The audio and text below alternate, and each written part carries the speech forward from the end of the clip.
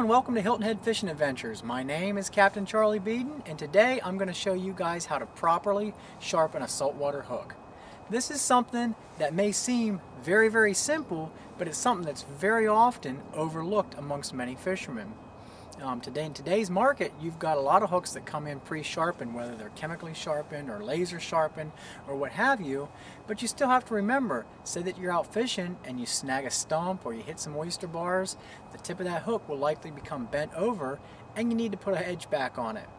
Checking my hook points is something that I do on a regular basis every single day. So let's go ahead and get started. Alright guys, what I have here is a simple hook. This is a Mustad 3407. They've been around for a long time. And I'm going to put a little bit of an edge on it. One of the things that you don't want to do when you're sharpening a hook is sharpen this thing to a needle point. I see that a lot, and what happens if you do that and you go to set the hook on a fish, a lot of times that hook is going to, or that point will collapse over and you're no longer going to have a point. You really want to take off as little material as possible. I've got a file here, just a simple hook file, and all I'm doing is just putting a slight edge on the hook. Really not a whole lot to it. I'm going to check it by running that hook across my fingernail here. It's not quite catching yet, so I'm going to take off a little bit more. Hit the back side, and we'll check it again.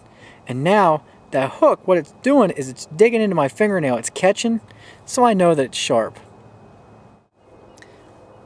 Alright guys, now that we know how to properly sharpen the hook, I want to give you one last little tip.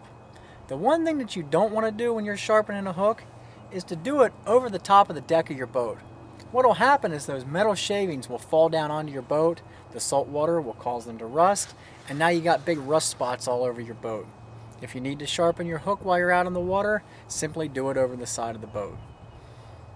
Well, that concludes my presentation on how to sharpen a saltwater hook. I hope that you guys have enjoyed, and until next time, catch 'em up.